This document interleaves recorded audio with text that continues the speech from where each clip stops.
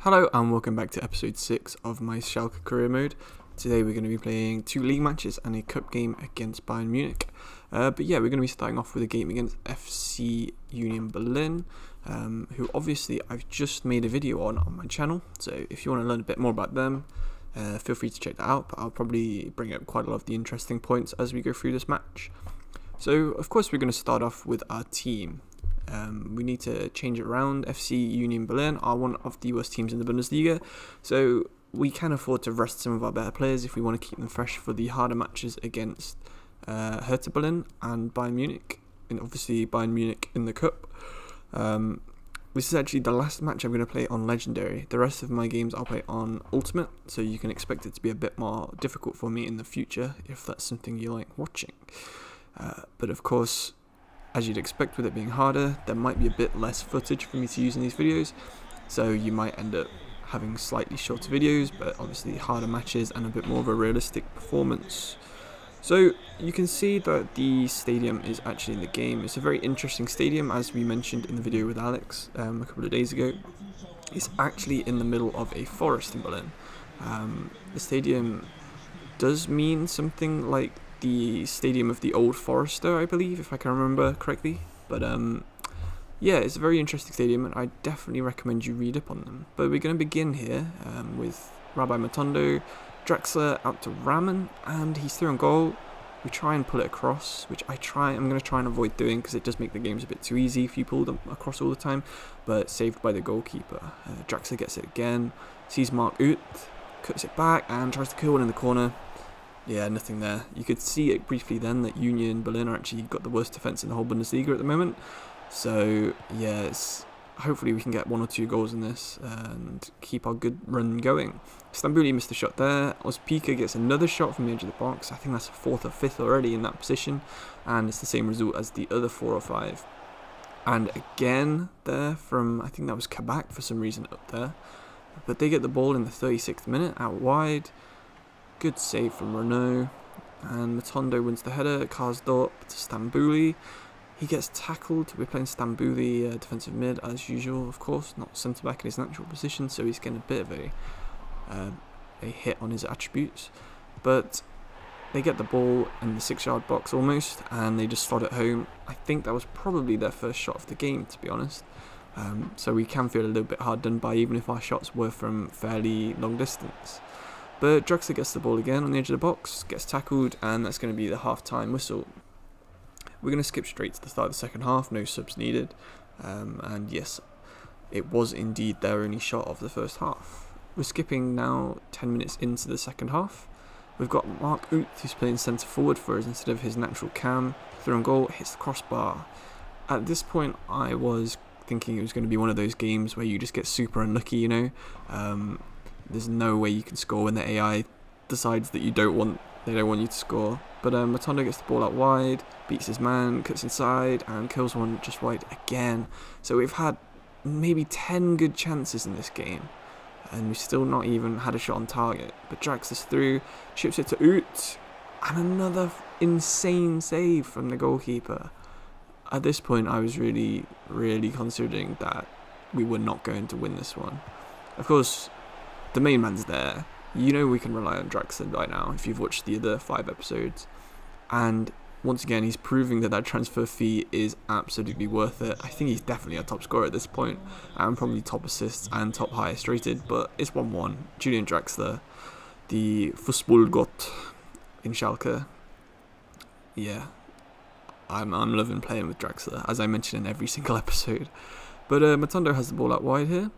Karsdorp's overlapping, and we just ran off the pitch. We should have cut that back. It would have been an easy goal, but again, I'm trying not to cut them back whenever I can. Union Berlin have a late free kick here. They try and do a little trick one, but Sané blocks it. Raman can get him behind here possibly, because we know Union Berlin don't have the fastest defence, but he just didn't have enough stamina to get past them, and I think that's going to be the last action of the game in this long ball, and the goalkeeper's just going to let that run out for well, it would have been a goal kick, but the end of the match. So it was an alright match for us. Of course, I've decided to cut out the little team review, but I'll do it now while we're simming across to these other matches. And yeah, Draxler, of course, is fire, as usual. Markut, fire. Raman, just as good as normal. Stambouli was a bit bad in that game. Kabak and Sané, I prefer having Kabak and Nastasic, but Sané, he just stops any chance of you conceding a header from a corner. So that's the main reason I've been picking him, especially against some of these taller teams. You can see there that I've just changed the difficulty. We're up to Ultimate, and here is the team we're going to be playing our first Ultimate match with. You've got a few tied players, Stambouli one of them, so I did consider bringing Schopf back in. I think he got injured in the first league match, and he's only played in the cup since, so he's got terrible sharpness, so I didn't quite want to bring him in just yet. We're playing Draxler deeper in this one. Hopefully he can get on the ball a bit more, but then the usual Pacienza, Uth, Raman and Matondo up front. Yeah, and as I said, Draxler playing a bit deeper. It's a home game now against the classic capital city club of Union Berlin, whose stadium is also in the game. You could see there a quick shot of the stadium without any fans in, which of course is what it would look like these days during the pandemic. But thankfully in FIFA, fans are allowed in the stadium still. So I guess that coronavirus hasn't quite passed into the computer world yet. But yeah, match day 13, and we're doing pretty well. You might have seen the table from the first game that I showed. We're currently around between 5th and 8th at this point, so of course much better than Schalke are doing in real life. Anyway, the match has started, so let's talk about that.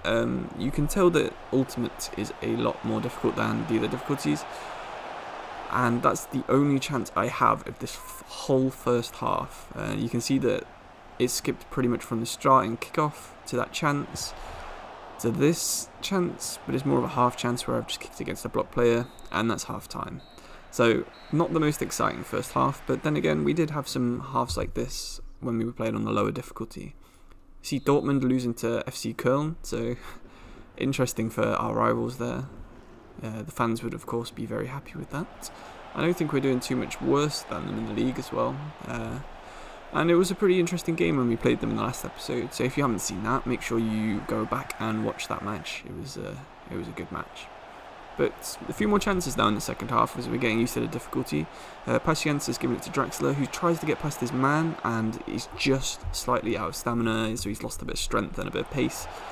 But again, Pacienza's got it, and we brought in Ibisevic just to try and rest Draxler a little bit for the Bayern Munich Cup match. And he's just not got enough pace. He's a bit of an old man. I think he's about 37, 38. And as you'd expect, EA think he has 25 pace, which is not good enough for a Bundesliga match. But I think that's our first 0-0 of the season. So, you know, that's a bit of a rarity right there. Yeah, here is the big one though. The Bayern Munich match. You can see they've signed a few players. They've got Manolas at the back. Dele Alli, centre attacking midfield. I think they're not playing Muller because they're playing Dele Alli, so that is a pretty ambitious move from them there, pretty ballsy move, giving him a rest for this match. But yeah, you can see that our team is absolutely tired as hell, so we're going to have to rest all of them and try and keep them fresh for the league. So yeah, not too much we can do here. So we've got a 62 rated striker, 75 rated Stambouli is playing centre-back in this one with Nastasic, because obviously we have enough centre-backs that we can rotate, but we obviously can't quite get the rest of the squad rotated at the same standard. But that's going to be an important thing for the transfer window. Speaking of the transfer window, I was thinking of live streaming that so that I could get some of you guys input on the whole transfers and what kind of players we should go for, any differences in tactics, and maybe you can ask me a few questions, because I am a bit I haven't really talked about myself very much on the channel. So if you would be interested in me doing a stream for the transfer windows, maybe we could do sort of a summer transfer window and a winter transfer window stream each time. I think that would be pretty nice. Obviously I've never streamed before, so it might be a bit awkward the first couple, but bear with me because I'm still a bit awkward at making videos in general. And yeah, just also unrelated to this video, I have noticed there's been a lot of support on this channel recently. I've gained about 600% of my subscribers per day than what I was expecting from last month. So yeah, you can see that this channel is growing, and I really do appreciate all your feedback, all your likes, all your comments, anyone who's messaged me on the Discord. Yeah, I really appreciate it. So thank you everyone for getting involved. Anyway, the Bayern Munich match is starting, so that's more important than me waffling on about the channel. And Dele Alli is straight away on the ball. So they have Ali, Coman, and I believe Gnabry on the other wing, with Lewandowski up front, who of course is the danger man. And straight away, Coman is the danger man. And I think Nastasic knows that, because he is absolutely clattered into him. And I don't think Nastasic is going to get up from that. The unlucky thing about this, of course, is Bayern Munich have such a good squad that I think they have Douglas Costa on the bench, who is going to absolutely tear our 66 rated right back apart, probably more than Coman would have done. So we've got that to look forward to, at least with Ludwig. But we're holding our own now for the first 10 minutes. I think that's longer than we lasted in the league match. We had a good attack there, but it just broke down. And Pavard, who's playing defensive midfield, yeah, here's Costa, as we mentioned. I tried to bring the goalkeeper out. I thought he was just going to get chipped, but no, Stambouli's there, Rono's there, and if we get this away, yeah, we've managed to definitely last longer than we did in the league match, which is not too difficult with how badly we capitulated in that one. And of course this is on a higher difficulty as well, so it's going to be even harder. But Kimmich has the ball in our box now, pulls it across to Lewandowski, to Pavard, to Dele Alli, and although I was making fun of him at the start of this match, he has just gone and shown why he's in the team. He's just good finish, good play from Bayern Munich, as you'd expect, and yeah, he's done a bit of a weird celebration, but you know, that's what Dele Alli does. 20 minutes in now, and Bayern Munich are attacking again. This is going to be absolutely a feature of this game, is us defending, Bayern Munich attacking. Of course, we haven't got our best players out, but I can't imagine it would be too different if we did. There's probably nothing we could have done to that, and Costa has just assisted Lewandowski. 2-0 after 20 minutes. Oh dear.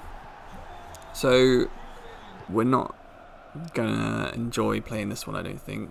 Rono has just tried to kick it out to our left back, who is playing totally out of position. Gnabry's got it here.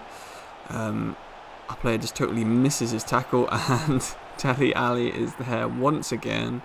2 goals, and yeah, I don't know what to say really. We are falling apart absolutely rapidly here. I think it was 4-0 in the league match. Feel free to correct me if I'm wrong. I did play that about a month ago. But we do have a chance there just before half time. But of course, Neuer is just as good as the rest of his team and is absolutely world class. And I can't see us getting past him too many times in this whole career mode, let alone in this one match. But we've managed to scrape a 3-0 loss in the first half. Hopefully we can win the second half and just give ourselves some dignity. I can't imagine we'll make a comeback, but there's always a chance. Costa showing some quick feet there, and a little Rabona pass to Dele Alli. And it's played it through to Gnabry, and Lewandowski's been at 4-0 just before the hour mark. This is not good. This is absolutely not good for us. We are getting torn apart. Every time they go forward, I'm scared they're going to score. But here, we're the ones that look likely to score, and Mark Uth does score. He's been played through perfectly from our left back. Absolutely sprung the trap. There's no way that their defenders could keep up with us, and Mark Uth's got yet another goal. At this point, I was thinking, maybe we could win. Or not win, but get back into it. And Rahman, 5 minutes later, has made it 4-2. The comeback could be on here. 66 minutes, we have 20 odd minutes just to get 2 goals, which we can absolutely do. And here we are attacking again in the 70th minute. Ludwig, he's not quite got a good enough cross to get past their centre back there. We're totally running out of time here, so we've thrown everybody forwards. Dele Alli's hit the post. Costa is once again absolutely tearing our players apart with his agility. We can't get the ball away. Kimmich does ball roll, bounces through a player, and our former player, Leon Goretzka, is there just to slot it home and absolutely solidified the win if there was any doubt that they were going to win at this point. I don't like it when former players celebrate against me. Annoys me. Maybe I'll have to take him off the wants to sign list. But Goretzka's through again. Nastasic dives in. I think he blocks the ball in my opinion, but the ref doesn't see it that way. Penalty. Costa's over it. Scores the penalty. easy as you like. No way we were saving that. But yeah, 6-2 and the match is about to end. Can we keep it under 7? Which is probably one of the heaviest defeats we will ever have in a career mode save. And yeah, 6-2 is the final score. That is the end of the cup for us. We're out, and Bayern Munich will probably go on to win it, knowing how good they are. So we're going to try something a little bit different now. We're going to do the player of the episode. In this, I think the player of this episode is going to have to be Mark Uth, although Drexler, of course, is always going to be up there too. Mark Uth in that game just then, he's got us back into it. He's let us believe that we could possibly still be in the cup, but of course Bayern Munich are the absolute juggernauts who just crush any hopes and dreams you have totally at the source. So that's the end of today's episode. We'll have a quick look at the table, and yet we are in 7th place. Our rivals Dortmund, 4 points ahead of us. Bayern Munich have lost 2 games. Leipzig still unbeaten after 13, so they've probably not played against Bayern Munich yet. But yeah, we've got some interesting games coming up, and I hope you'll join me for watching those very soon. Thank you for watching, and if you want to see more videos like this, make sure you subscribe and you'll get the updates for all the next Career Modes episodes straight to your subscription box. Anyway, cheers and goodbye.